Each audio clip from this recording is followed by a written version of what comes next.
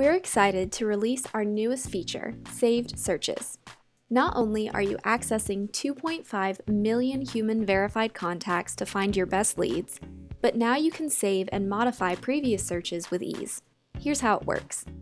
Simply enter the search criteria you need, and when SalesIntel shows you the results, click the blue Save Search button here. You'll then be prompted to give your search a name. Once you've done that, hit Save and you've successfully created a saved search. To access your queries, go to the Saved Searches tab and you'll see them listed here.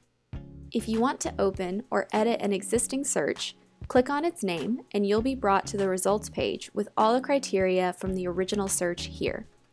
You can update the search results by changing the filters in the side panel. So let's say we want to expand the search to include companies in California, Nevada, and Arizona, and that you've decided to target companies with an annual revenue of $1 million to $1 billion. Hit search and your results will be updated. To create a new or updated saved search with these parameters, click Save Search here, and then select Create New to save a new search or update to modify the original.